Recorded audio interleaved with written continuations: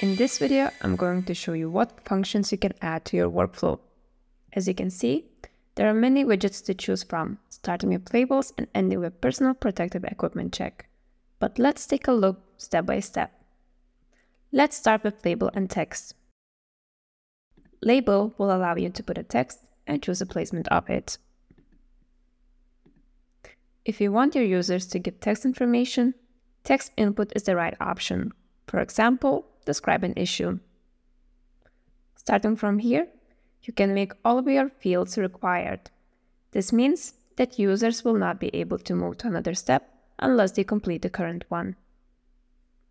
Moving forward to number and date picker.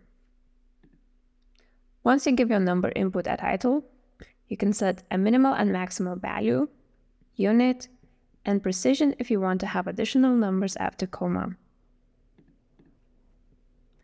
Date picker will allow your users to pick a date, for example, next planned equipment check. Then we have checkbox and radio buttons. Checkbox is a multiple selection option. You can add 6 checkboxes in total. Radio button allows you to select one of multiple options. 6 options in total can be added as well. Let's move to image and video. Add images or videos to your workflow to make your instructions easier to follow.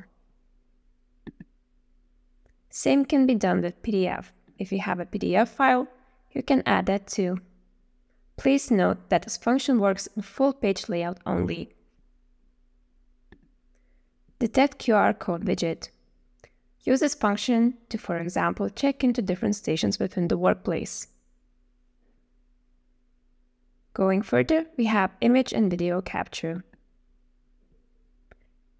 Capture image or video widgets will allow your users to take pictures and videos which you, as an admin, will be able to see in the final report.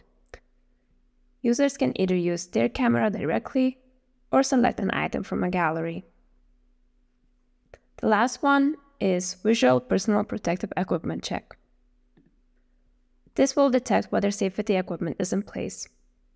Choose whether it should be a face, head, or hand cover, and your users will have to take a picture to show that safety equipment is in place. This was the overview for now, but there are many more exciting functions to come, so stay tuned.